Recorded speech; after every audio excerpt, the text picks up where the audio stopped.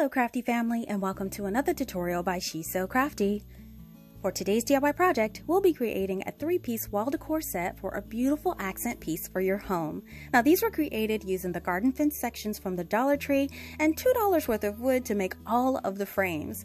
Now I gave a weathered finish to these frames, but they can also be customized in a stained finish as well. Now for your convenience, I provided the complete list of supplies and tools I used to make these projects in the description box below. Now, I'm so excited to share this tutorial with you, but before we start, I wanted to say hey, and welcome back to my amazing subscribers and visitors to my channel.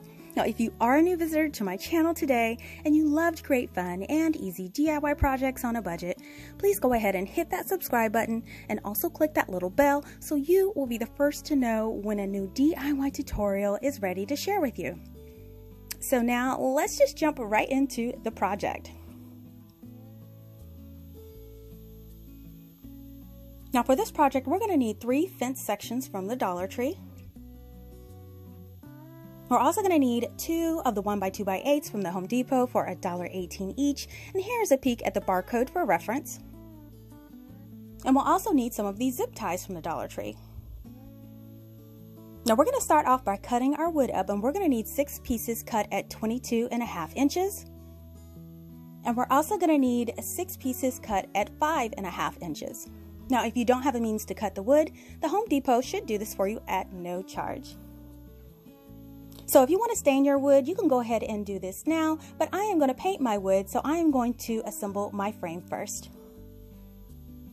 So we're going to take 2 long pieces and 2 of the short pieces to prepare to assemble our frame, and I'm just going to lay my grid mat out just so I can have a nice little guide for reference. Now I'm going to place those smaller pieces in between the 2 longer pieces at each end. Now to adhere these together, I'm simply going to use some hot glue because I will be screwing these together permanently, but the hot glue will give me a nice temporary hold. You just want to place it at the end of each one of the short pieces. You want to apply it in place and then place hot glue on the end of those short pieces and apply the other long piece.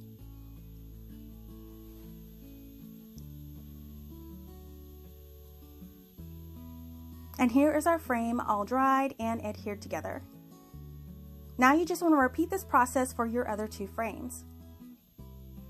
And here are all 3 of our frames ready to go. So like I mentioned, I wanted to screw my frames together, so I will be using these 2-inch wood screws for my frame. Now before I apply my wood screws, I want to drill pilot holes to prevent my wood from splitting. So I'm going to apply a pilot hole on each 4 of the corners, and I'm just going to use my drill to do this. And I just want to drill a hole at each corner to make sure it's deep enough for my screw. Now once all of your holes are drilled, I'm just going to take one of the screws, and I kind of want to hand thread it in at first and then use my drill with the bit that fits and screw it all the way in. Now you want to repeat this for all 4 of the corners. And here are all of the screws in place.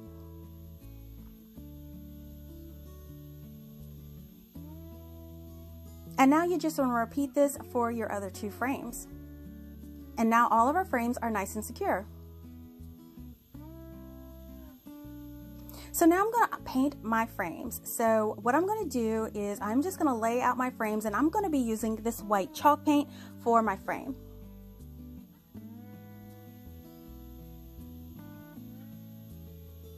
Now since chalk paint is nice and thick, all I'm going to do is apply one nice coat to it. You want to make sure you get the paint inside of the screw as well so it blends in pretty good. And then you want to paint the outside and the inside of the frame and the face, and this is what it'll look like. And now you just repeat this for your other 2 frames. Now once all 3 frames are painted, you want to let them sit to completely dry.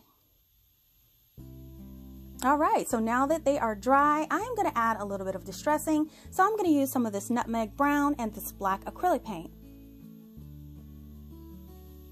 Now I'm just going to mix and blend these together until I get a nice chocolatey brown color.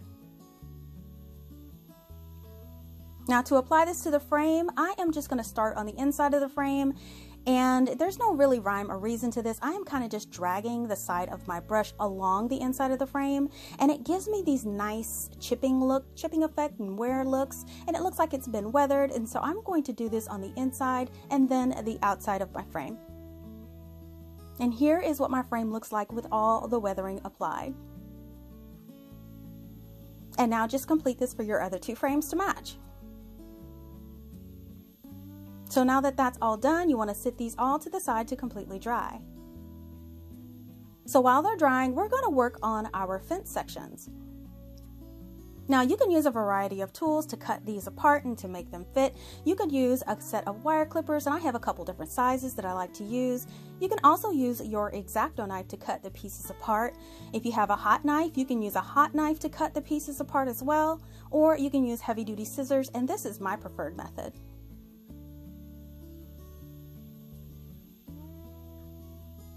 So the first thing I like to do is cut off those spikes, and I'm just going to show you with the scissors. It's easy to just cut right through those spikes and you end up with a nice cut. Now for the second one, I'm going to show you how to use the hot knife, and this actually took a little longer, so you have to have some patience, but once I get a nice little line there, it just snaps right off. And then for the third one, I'm just going to use some wire clippers, and this actually went the easiest and fastest. So I just clipped once and then cut off the end, and they're all off and ready to go.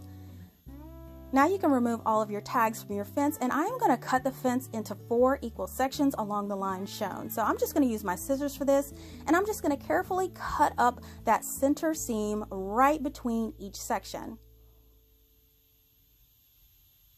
Now you just want to repeat this for the remaining 3 sections until you have 4 separate sections. Now place 2 of the sections to the side, and we're going to work with these 2 sections here. So what we want to do is we want to first cut off that arch at the top, and we won't be using this part in the project, so we'll just cut that off both pieces.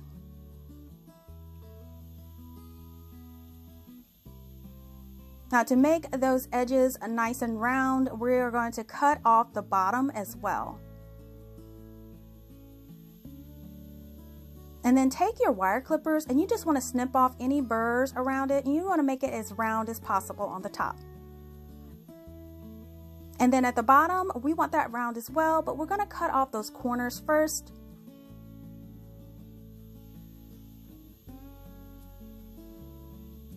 And then for the bottom pieces, to make them round, we want to cut straight across the bottom. Now this bottom piece will be butted up against another piece, so I'm just going to trim it down with the wire clippers. And then what I want to do is I want to go in with my scissors, and what will happen is the scissors will make a nice even cut.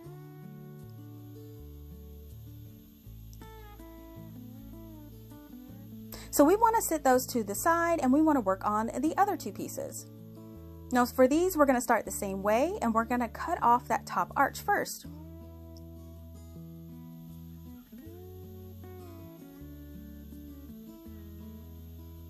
And then we're going to cut off those side pieces that connect the fence pieces together, because we won't be using those in this project.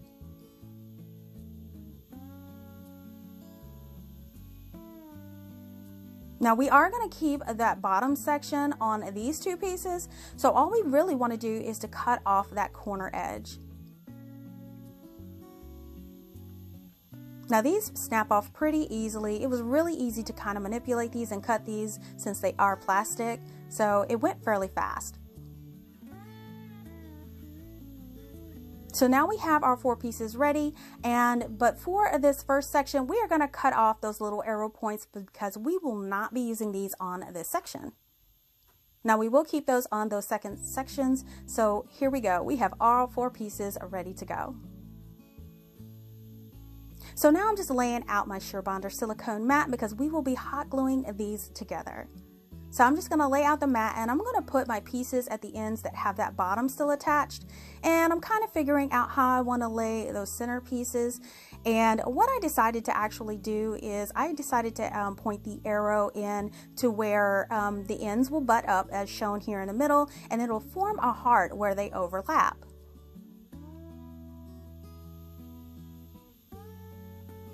So to start putting the pieces together, what I'm going to do is take the zip ties, and I want to apply a zip tie at the point where the pieces are butted up in the center.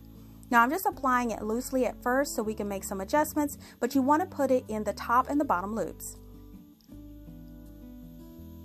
Now once those are together, you're going to flip it over to the back to make sure that that connection point is at the back and it can't be seen from the front. You want to pull them just a little bit snug and keep checking the connection. And then once they are just right, what you want to do is take some hot glue and just squeeze it in at that connection point. And you just want to make sure it's laying nice and flat while that glue dries. So once that glue is nice and secure and everything looks good, you can go ahead and snip off those tails of the piece.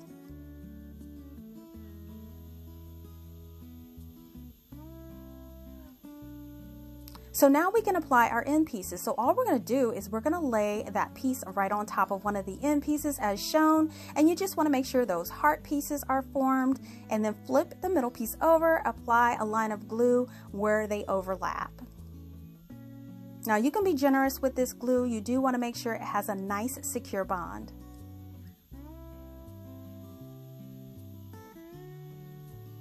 Now once that glue starts to set, go ahead and apply another zip tie around those overlapping pieces right under the ridges of that arrow point and pull it over to the back side so you can't see the connection point.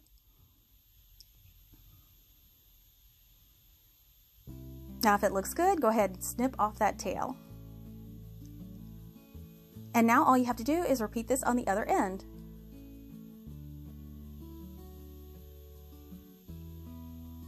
And here is the piece all secured together. Now on the back side, what we want to do is just add a little bit of extra glue where the pieces overlap, just for a little extra security.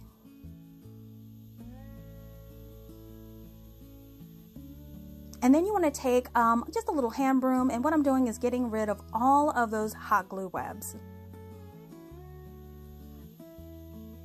Now you want to repeat this for your other two fence sections. And here are all of my fence sections ready to go. Now this is optional, but I'm going to apply a coat of this flat black spray paint, and this will hide any of the imperfections, the zip ties, and all my cut marks. And once it dries, all of your pieces are ready to go. So now just grab one of your frames and you want to flip it good side down, and then you want to lay one of your fence sections face side down. Now as you can see, our ends overlap the frame just by 1/4 inch on each side, which meant my measurements were actually perfect for the frame. So just apply a bead of hot glue on each end, and you want to first secure those two ends of the frame of the fence section to the frame. Now once that does dry, then you want to go in on the edges and apply some additional hot glue just to make sure that those sides are nice and secure.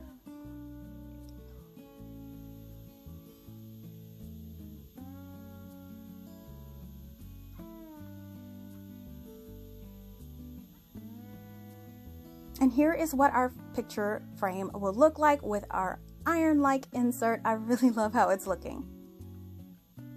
Now to back this up just a little bit more, what I'm doing is taking my staple gun and I'm going to apply 2 staples at the top and the bottom of the frame just to add a little bit of extra security around the edges.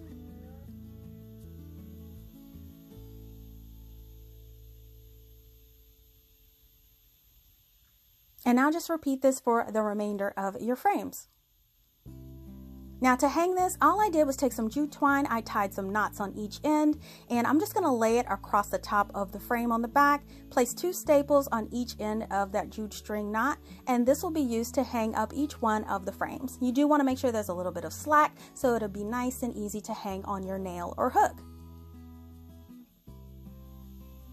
And now all of our frames have the hanger on them and they're ready to hang up and display.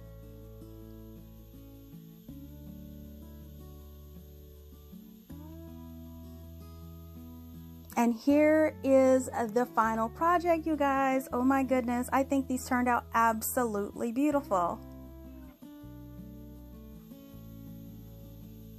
Now I think the fence pieces really look like wrought iron in these pieces, and it really gives it a high-end look. And using that wood frame was super inexpensive to make, and it works perfect in this project whether you painted it or stain. And adding unique touches by distressing really gives it character too. And then you can add a wreath if you like to dress up these even more. Now I created this wreath from a Dollar Tree bamboo form and Walmart boxwood in a previous DIY, and I'll be sure to link it in the description box below. Let me know in the comments how you would use this decoration piece at your home. Now, if you want more ideas for the fencing, check out this garden fence mirror. And I also made a 2-piece high-end inspired DIY piece as well, shown here, and this was fun. And there's also this tray and candle holder set. Now, I'll link the tutorial for all of these in the description box below, so be sure to check them out. Listen, if you love DIYs on a budget, give this video a thumbs up and share this video with your friends. Make sure that you're following She's So CraftDee on Facebook and Instagram and Pinterest for the latest news, sneak peeks, and giveaways. If you like videos like these and you don't want to miss the next one, make sure you're subscribed by clicking that subscribe button below and turning on that notification bell. It's absolutely free. Thanks for watching, and I'll see you all next time.